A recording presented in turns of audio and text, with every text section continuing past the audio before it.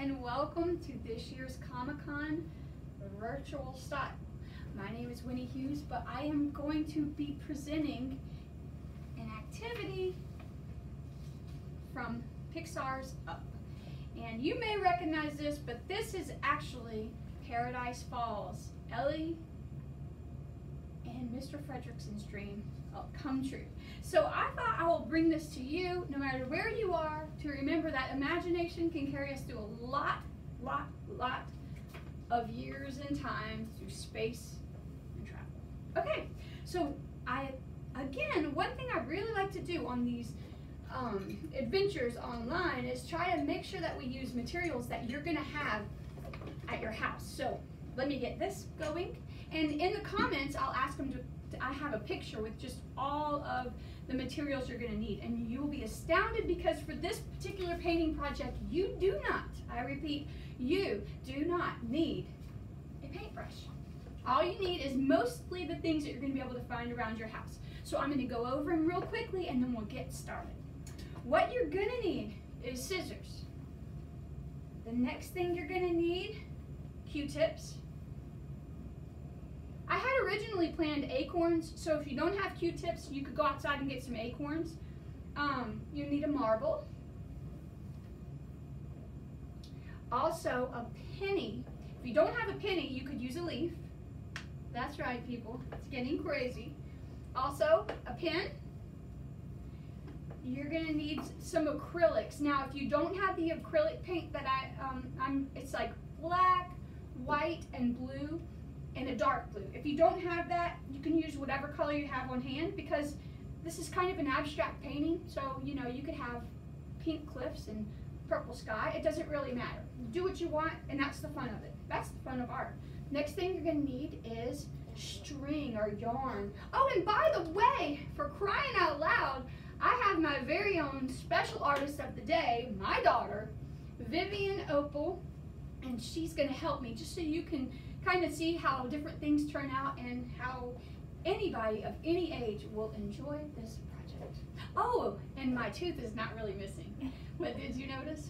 Ellie's teeth, my daughter hates it, so I might take it out at some point. Who knows? All right, the other thing you're going to need, water, black, and glue. Okay. Oh, and another thing that I really enjoy, if you ever met me and if you ever know me, I'm kind of a person who really loves to use everything that I have. I'm a little bit of a person that loves to collect. So I love also using paper of any sort, of any book, magazines, anything that you can't really use to create our painting. I'm going to bring it on up so you can see it.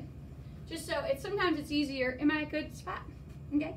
Sometimes it's easier to do a project when you know where you're going. So this is our abstract Paradise Falls, and you can see I have a few little of my papers and some paints up there, and this is a little yellow house and the waterfall. So today we're going to paint with yarn and Q-tips, and oh, last but not least, cardboard. We're going to be using cardboard today to paint with, okay? So give yourself a good stretch. Give your friend a high five, or just take their nose and throw it into, no, just, okay, I'm giving it back, okay, never mind, not taking your nose. Okay, so, are you ready? I always tell my students, take in a deep breath, and let it out, because we're fixing to make some magic. Are you ready? Are you ready, Comic-Con? Yeah. I hear everybody. Okay, great. All right, so here's what we're gonna do. We're just gonna get started. And we're going to take we're going to start on the sky first. We're just going to take a dab, and Vivian is old enough, because she's 6 now, to do it herself. Okay? You might want to notice. It's just like this. Okay? No big deal. No big deal at all. Okay? Got your blue. And then we're going to take a cardboard. Good job. Next up, we pull out the cardboard. You could use a gift card, your credit card that you don't need. If you use it for this, you might not get to use it for something else. So just make sure you have a piece of cardboard, a gift card, anything with a flat edge. That's what you really need. and we're gonna take it, this is probably maybe 2 inches, and we're gonna take it and we're gonna go from the left, swipe it to the right. Are you ready? Take it from the left to the right. Ready? 1, 2, 3. Now what you wanna do is you're gonna create a really nice sky frame, and you don't wanna overwork it. You just kind of want, you don't wanna blend it together is what I mean. You just kind of, because I was talking, it kind of blobbed a little bit, but I think it's good. So 1 swipe from left to right, and you're gonna create your skyline, okay? Got it? So look, we're just gonna take it, you're doing great, and just do that. That's perfect, okay? And you might need a napkin for your hands. I always wear an apron for that reason, because it's always built in and you always know where it's at. Now we're gonna build the cliffs of Paradise Falls.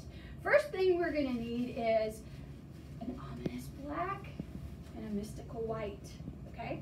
To be honest with you, this is actually a watercolor paint because I didn't have black on hand.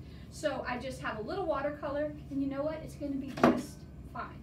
So, that's, look, just hang tight, okay? We're gonna move on to this piece. So we're gonna build some cliffs. Now, if in the middle, in the original, what you'll notice is there's a waterfall in the middle. That's not gonna be black and white, okay? So we're just gonna make the cliffs on either side. So this and this, that's what our cliffs of Paradise Falls will be looking like, okay? Good job, Viv.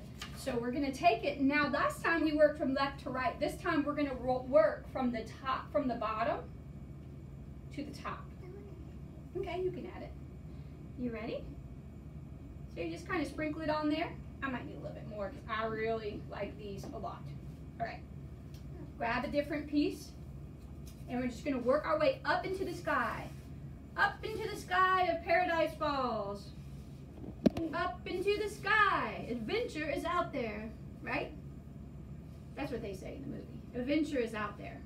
So we are kind of creating our own adventure. And remember, don't overwork it. You're probably talking about 7 swipes. Nothing big.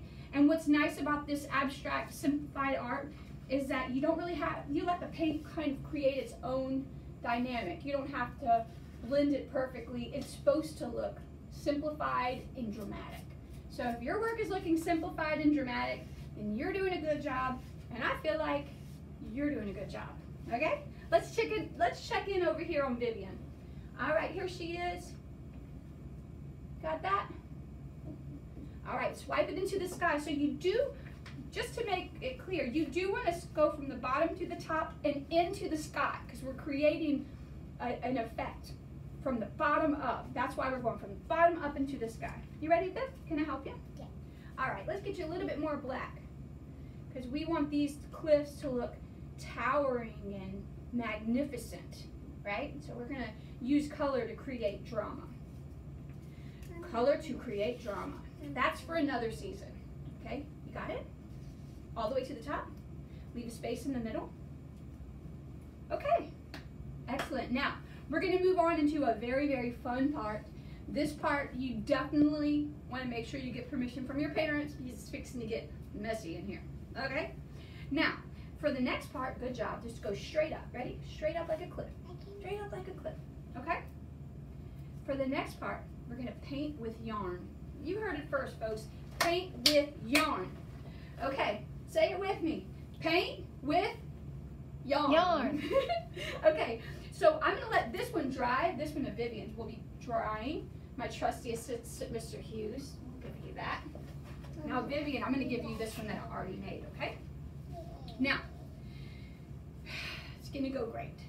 What we're gonna do is we're gonna take a little bit of a dark blue. Now, something I've learned along my life is I keep my paints in a ice tray.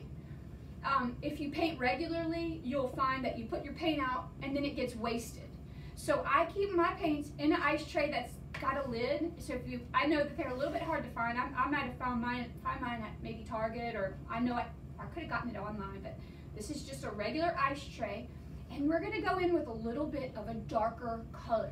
Now what we're gonna do when we paint with yarn is we're going from dark to light, okay? So that's a technique that you want to remember. Say it with me. Dark to light. Dark to light. To light. To light. The special effects are crazy. Okay, So, here we go. Vivian, are you ready? We're going to take our yarn. Now, Vivian and we're just going to kind of make it a little bit like a, I just kind of have it. So if you're imagining it's about the length of a ruler, I'm going in half, and I'm going in half again. I'm going to create a little bit of like a, loop here. Okay, so I got myself one. I'm going to put that in my bowl. And, oh, Vivian already did hers. Put it in the bowl, sis. And I'm going to pop in with Q-tip some dark blue. Because remember, we're going dark to light, to light, to light, to light. And we're going to add some water. We'll mix it in. I'll move the string while you mix it. Okay? I might have added a little bit too much water. If you're thinking you're going to do like a scoop of paint, and then you want to add some water. I'm going to put a little bit extra because you don't want it to be super soupy, because you definitely want it to make a dramatic color on there. So I added probably a tablespoon, maybe more, of water. And guess what? If this doesn't work out, it's not the end of the day, and it's not the end of the world. We'll just figure out what to do next. So we got that mixed up, and now we're gonna put our it's okay. We're gonna put our strings in there. If you don't, all right, just let that get in there. We're gonna let that soak it up really quickly. Now, what we're gonna do is we're gonna turn our paint palette upside down ready? In 3, 2, 1. Good job. So sky's gonna be on the bottom, clips are gonna be on the top, okay? Because you're gonna get so amazed by what's gonna happen next. All right, so you're gonna grab your strings. I'm gonna get Vivian and mine separate. Now this is where you want to make sure that your mom is not going to be mad at you, because this could make a mess. And you want to make sure that you have a table covering, because this is going to get crazy. You're just going to take them, and just like an octopus, you're going to kind of lay it out.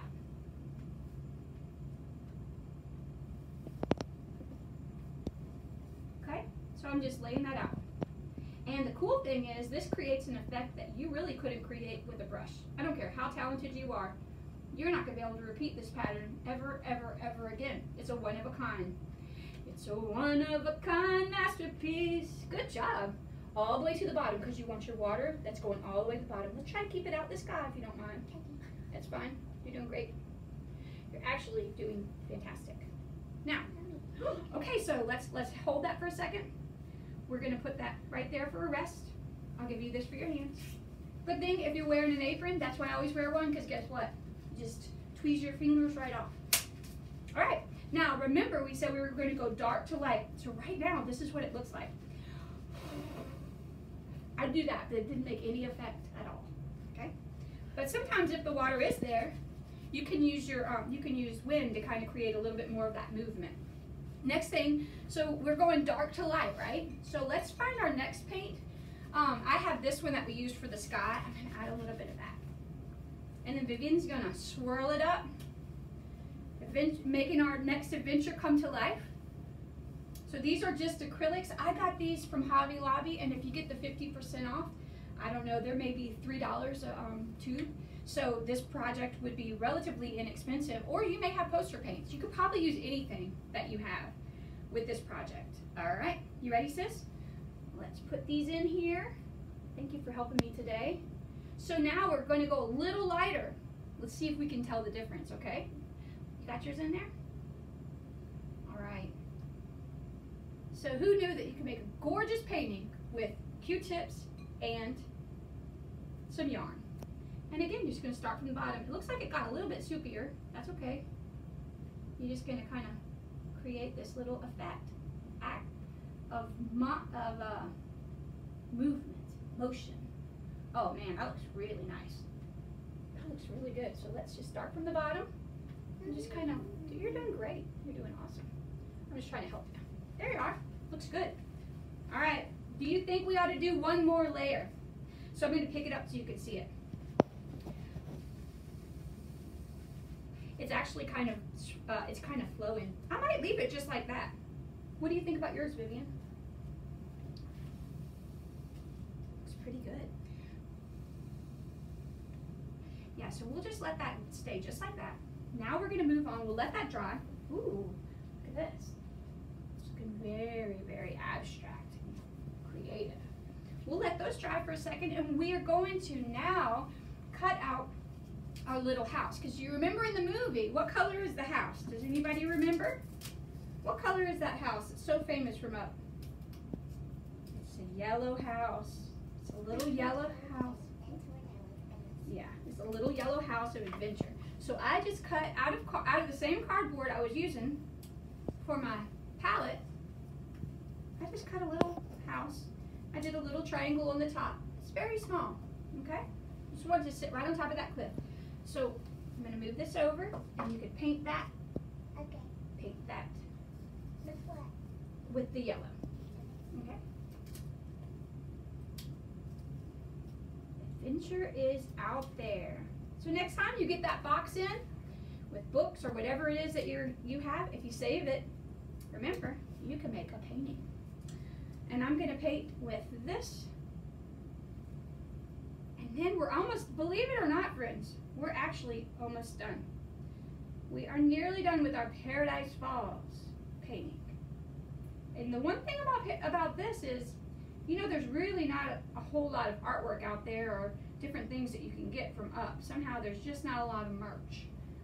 Now, we're gonna change that today because we're making our own merch, folks. We are not afraid. You got the house painted? Good job. So we just painted our house yellow. And what's nice is I used a little bit of a thicker cardboard, so it kind of has a little bit more of a dramatic effect sitting right on the top of that hill. Now, if your paint is still wet, which mine is, Vivian's is too, we're gonna put it right there. Do you see that? We're gonna place it right on the top of Paradise Falls because in Ellie and Mr. Fredrickson's imagination, their little house was gonna sit right by Paradise Falls. Okay. So let's put our house on. And I forgot about one of the most fun parts. So let's put that house on and we'll let it get situated. It's okay. What I'm going to do, we don't really have to use glue. We're just going to use our paint, okay? Because if we try to put glue on top of paint while it's wet, it's just going to turn into a mess. So we're just going to use paint. And while it dries, it'll kind of turn into a glue. If you'd like to do it a different way, you can let it dry and do it your way. But today, for the camera, we're doing it this crazy way. And are you ready for the most fun part? Mama, Yeah? mine isn't. It's perfect. Mine is good. You're doing great. If we need it, we're just going to let that sit right there because we're getting ready to do the balloons. Perfect. You are right. That actually is dry. So let's just do that. Sometimes other people are right. Okay? Get a little extra on there. There you go. Let that sit. Okay, my girl, that's perfect. Okay, so what we're gonna do is we're gonna get a little bit of a marble. This is a fun part too. And we're gonna dip it in a little. We're gonna get a little bit of paint on there and we're gonna put a little bit of water. Just so we're gonna, swirl it down. Okay, we're gonna swirl the marble down. Okay, and it's just gonna go down our waterfall. And it's going to create a really cool effect. Oh my goodness. I'm going to come by the camera.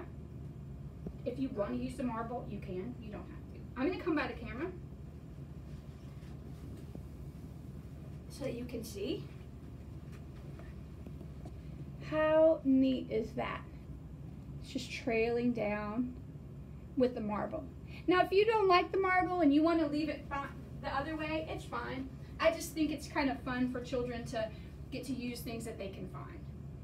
One more thing that we're gonna add before we do the balloons is, that looks really good. We're gonna grab our penny or a leaf.